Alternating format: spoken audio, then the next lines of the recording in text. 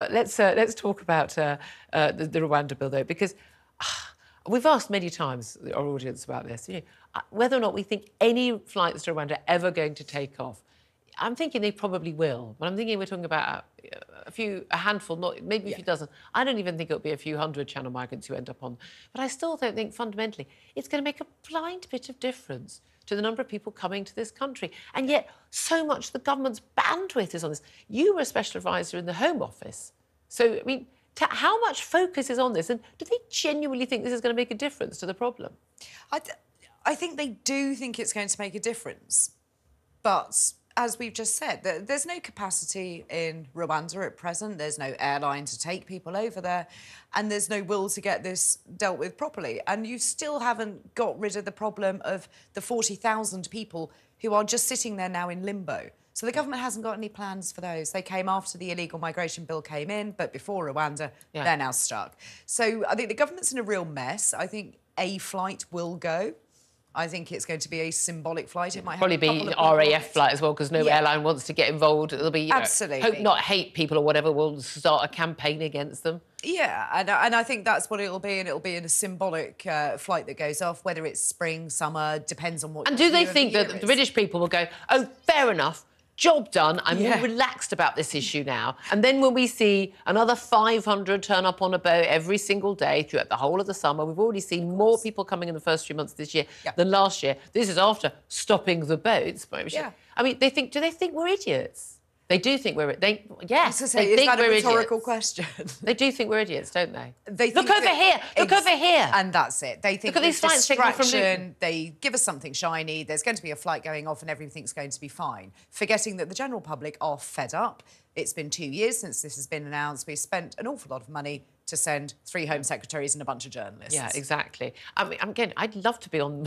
I'd love to be on this site. I always want to go to Rwanda. It's genuinely amazing. Make the guerrilla experiences in the jungle. I'd love to do that. Now, but this is the thing. The Lords are saying, look, they don't believe that it is a safe country. We can't guarantee it. The Home Secretary saying it's a safe country isn't necessarily, completely a safe statement, should we say. They also want protections for people, for instance, who've worked as interpreters or worked in the British Army overseas. You know what? I can sign up to those, but we also know that the reason why unelected, unaccountable peers and bleeding heart do-goodery types, they actually want to stop this entire policy altogether. And not just this policy, because it's, frankly, a daft policy in lots of ways. They want to stop sort of any policy whatsoever that doesn't treat every single person who comes to this country and says they want to live here as someone who's got a right to live here. This is the fundamental issue. We are in a battle between people who say no, majority of the British people, and these people who seem to have had power for so many years, both in government, in the civil service, lawyers, in the courts, all the charities, who seem to think that anyone who is born in a rotten country anywhere can say, yeah, I think I'll go and make my life in Britain. They generally don't seem to understand that that's not going to be acceptable to the British people. I think they understand it's not acceptable. They don't have the will to really do anything about it. And I think there's your problem. Do you think... No, I think they genuinely... they don't think there's anything... Whenever I ask a lot of these people, give me a number. So, they say, well, even if they're economic migrants, whatever. And I say, give me a number. How many people do we take? Even if you have to have legal, safe routes. Fine. How many people do we take? They will never give me a number. Because actually, if they're saying that, this man who arrives on this dinghy across the channel has a right to be here, well, then, there's probably another 10 million people who would have the same, if they could get here as well, would have the same right to be here. Well, how many do we take? They never give me a number. No, they don't. And it's really interesting that we don't like to talk about the plight of women and children in places like Afghanistan and Iraq and Iran who are suffering. They cannot leave the country, but we don't look at those as needing our help. I know that people send over young men because they're the fittest and they can make that journey, but it's the optics of it for the government are spectacularly bad. Why are we not doing more in other countries to help the women come out? Because in Afghanistan, they are treated so incredibly badly. Their lives are at risk every single day, and we don't talk about that enough. So I think we need to do that. But with the lawyers, I've worked on cases where flights have been stopped from taking foreign national offenders out of the country. Oh, yeah, and we see this again and again. Yeah. Someone, you know, who is a convicted rapist, someone who's in the country illegally, a convicted rapist or some people who've committed horrific crimes, you know, drive-by shootings, you know, these are real cases. And they're on a plane, they're supposed to be taken, and then, again, oh, someone wants to virtue signal about what... No, this is awful, and people on the plane refuse to let the plane take off. These people have to be brought back to the country. And you know what they do? They commit another crime. Amazing. I mean, the idea that, you know, if you shoplift in America, you will be out of that country and never be allowed back in again, for goodness sake. But no, send us your gang rapists. Not a problem.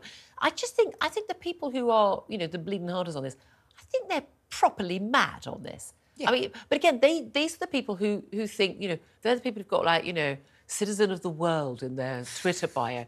They genuinely think there are no borders, there should be no borders, these aren't migrants, these are people. Yes, of course they are.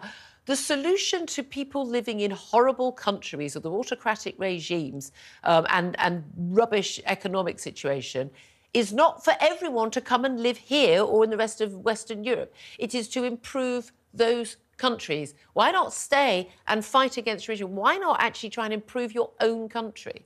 Yeah, see, I know you think I'm a woolly liberal on this, but I agree with you that we cannot take everybody. We have a really good reputation at looking after the most vulnerable, which is absolutely what we're here for. But not everybody should come here, and we should be able to get rid of the people who have committed quite heinous crimes and get them gone for good. Yeah. And again, by the way, when we're talking about this, we're talking about this is illegal migration a lot of the time, because you're basically, by definition, if you arrive on a channel dinghy, you're illegal. You're not going through the proper routes. But of course, legal immigration is still also a big issue. And again, a flight going off to Rwanda, even 10 flights going off to Rwanda, will not change the situation where people across this country, and this is happening the whole of Europe, it's happening in Ireland as well, people are waking up to this, where large groups of young men are put in a house, put in a hostel at the end of the road, or put in a hotel, or on a barge, wherever it is, and are basically, you know, free to roam the streets. People don't know who they are, where they're from. I'm sorry, you know, if you've got a teenage daughter, you clock this stuff very, very quickly. This is happening, and we've seen, you know, small towns and villages having their population, you know, added to by sort of 10% overnight, you know, by having these people there. And I'm sorry, these people are not put into the streets of the people who are making the decisions. They live in their lovely, lovely, nice middle-class streets, and they don't have hostels in them. They don't have these cheap hotels at the end of the road, and they're not living with the consequences of this. No, they're not. And this is why the decision-making process needs to be very quick, because if you had a quick decision-making process, you wouldn't have to have groups I don't think they should on barges and in hotels. Exactly, and I don't think they should be here at all in the first place, but there we are.